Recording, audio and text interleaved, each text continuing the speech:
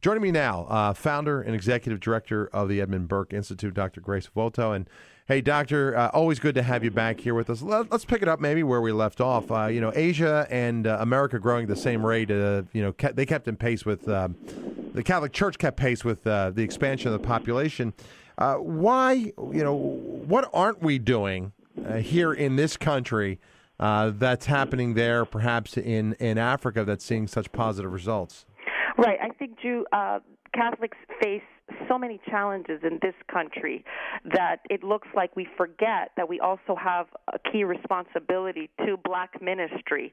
In fact, what we're doing in this country is we are actually cutting back a lot of what we used to do, like provide services in the inner cities which cater to blacks and introduce them to our church. We're, in fact, pulling back from education in the inner cities and reducing the number of churches when we should be going in the opposite direction, trying to use our Catholic charities to draw blacks into the Catholic fold, and especially the excellence of Catholic education. Yeah. Because blacks really value education, and if we can have outstanding schools and use that education to bring in blacks, we can also then introduce the faith to them. So it's ironic that we are doing the opposite in America that we are doing in Africa. In Africa, we are using social services as a bridge to the black community, and in this country, we're withdrawing social services when we really should be expanding them. So. And the results are there. We're not making much headway. When I think the point that you raised is absolutely excellent. Can you imagine if black Catholics were preeminent in our political discourse, how different the political landscape would be, how different a set of values that they would be modeling? And that is one of the challenges that I want to present to the audience today. How often do you speak to a fellow black American and talk to them about the Catholic faith and about what it can represent for them in their lives?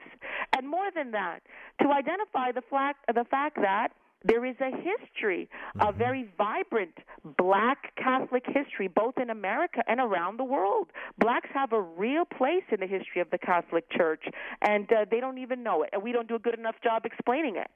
I can think of just a handful of Catholic, black saints. You got St. Benedict the Moor, right? Who's the other one? Who was the first black priest? There was Augustus Tolton. That's him, He was one of the first black priests in this country. Yeah. There's also St. Moses the Black.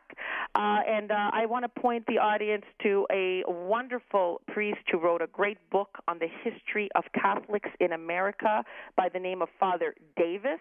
He's a real treasure of knowledge and information. And one of the things that he highlights is, hey, don't forget that Ethiopia, for example, was a Catholic country before European countries were Catholic.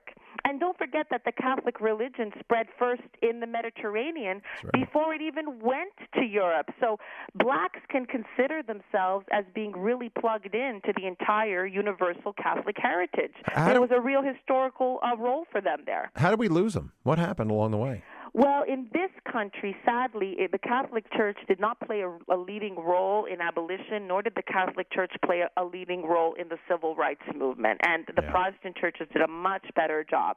However, that doesn't mean that we can't rectify that. We can take an issue that is dear to the black community, just like the Protestants did, and we can use that to expand our ranks. And there is one issue that I think every black American should be concerned with, and that is the abortion rate.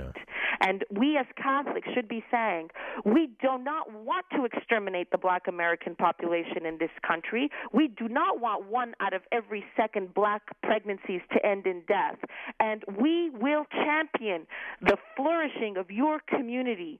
Join us in that crusade. We are going to protect you. I think we can do what the Protestants did so well on other issues. I don't get why they don't see what's happening. I mean, if that was happening to any other ethnic group, I think they'd be outraged. If the Jewish community was being targeted right now, and you saw Planned Parenthood and abortion clinics literally going into areas where these people are most vulnerable and exploiting them, terminating them, there would be absolute outrage. And yet the African-American community in this country is, as you point out, being targeted. 1 out of every, 2 pregnancies? 1 out of every second pregnancy. I mean, that's unbelievable. Death. That's unbelievable statistic. But I'll tell you why the black community accepts that. Drew, I used to teach at Howard University, so I know American blacks very, very well. Mm-hmm. I used to have these debates. And basically, one of the great concerns of the black community is they want to get ahead in terms of social mobility. Right. And so one of the arguments I would hear over and over again is that if a young girl gets pregnant, she is going to be stuck in single motherhood land for the rest of her life, and therefore she won't be able to get ahead. And therefore, if you have to exterminate a child in order to increase social mobility, so be it, because that's what blacks need to do. Sadly, they are falling into the great sin of materialism. The mark of the worth of a human being is not how well they do economically. And we do have a growing number of black Christians who are crying out against this and saying these are totally inverted values. Here's the thing, Doctor. Do they not know they're being targeted? I mean, why aren't activists within the African American community, within the black community, why aren't they making their citizenry aware of this? Well, the black Christians are very concerned about it. The problem is that so many blacks have accepted the liberal mantra that abortion is a key to their freedom. It's a key to their liberation. So they don't see it. This is very ironic, Drew. You really hit you put your nail right on it. You hit the nail right on the head. They don't see it as a racial issue when they see almost everything else as a racial issue. So you know what's so weird about that? Here's the big disconnect for me. You got guys like Al Sharpton, you got Jesse Jackson, you got these big pro-life or these big leaders within the community. Jackson, at one point in time, from what I understand, started initially being pro-life. Did these leaders sell their moral values out for some sort of political power? I mean, what is it that betrayed blacks in this country? Oh, absolutely right. They have been leading the black community astray for decades now on almost every issue.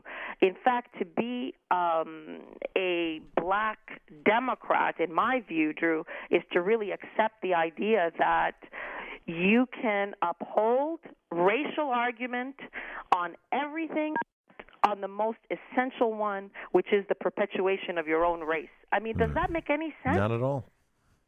Hey, Doctor, let me open the phones too. I want to invite the audience in. If you want to join our conversation right now, if you got questions or comments, I've got Dr. Grace with me for about another segment, so you can join our conversation by calling 877-ROME 777 877 ROME 777. We're talking about the Catholic Church having what is right now a golden opportunity to influence the Latino population in America and to welcome in many of our black brothers and sisters. I'm going to take a short break. When we come back, our conversation will continue. Stay with me.